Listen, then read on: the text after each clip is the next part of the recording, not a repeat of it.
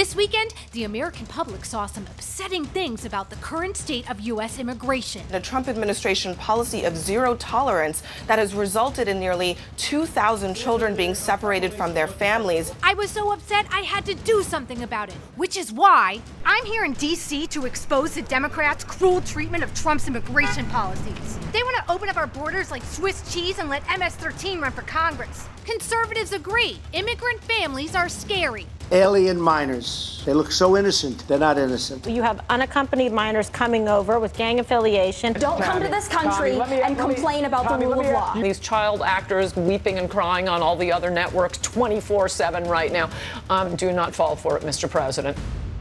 Over the weekend, 8 Dems had the gall to question this policy by visiting these detention centers to, get this, see if the kids were okay. Their sick ringleader, Senator Jeff Merkley of Oregon, who wants us to believe this attitude towards immigrants is inhumane. I think that is a horrific attitude for the United States. Instead of protecting children, we're going to proceed to inflict harm on them. The first time he visited, they called the cops on him, which makes sense because the conservative media knows that Merkley is the real threat here. Is this just a publicity stunt? Oh, it was completely a stunt. I mean, he had the media there. Well, guess what, libs? I can play at this publicity stunt game too. I'm gonna turn the tables. I'm here at his office. Watch him throw me out.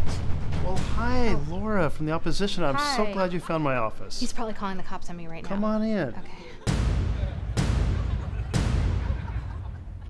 So we're just gonna talk? Let's jump in.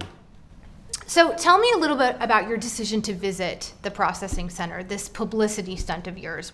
So my agenda was to find out if we had in fact implemented this new policy of traumatizing children by tearing them away from their families when the refugees are coming to seek asylum. How far are you willing to go with these publicity stunts? What's next? Are you going to shed light on sexual accusations against ICE? Are you going to shed light on the fact that statistically there's no correlation between immigrant populations and violent crime? Where does it end?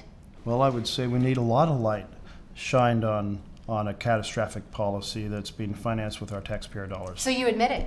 Absolutely. Boom, caught that on camera. You're fighting for this humanitarian children's cause. Guilty. Busted! Before, when families were detained at the border, they were typically kept together to await civil trial.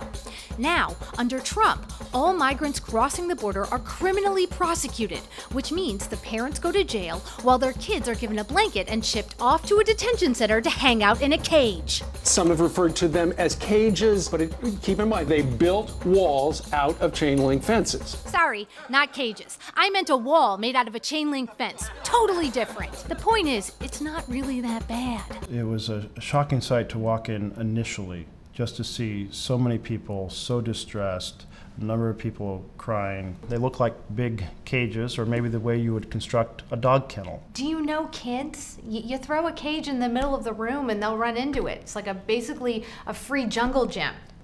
Well, it didn't appear that any children were having much fun when I was there. Merkley seems determined to inhumanely force Trump to separate from his campaign promises on immigration. I would love to be able to rip that policy from them and end it.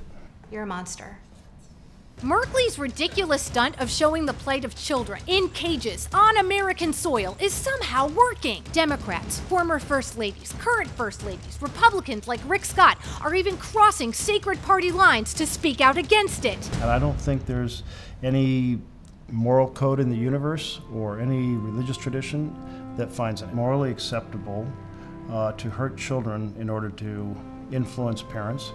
These asylum seekers are individuals who have gone through horrific circumstances. That's seared into my mind. That's going to stick with me for a long time. Lucky for me, nothing gets seared in here.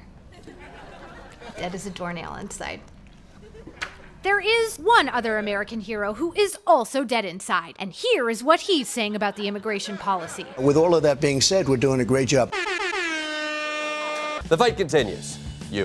Are you a deep state operative who's sent by George Soros to take away my Second Amendment rights and force-feed me soy burgers? No? Well, then prove it. Click and subscribe and join the opposition now.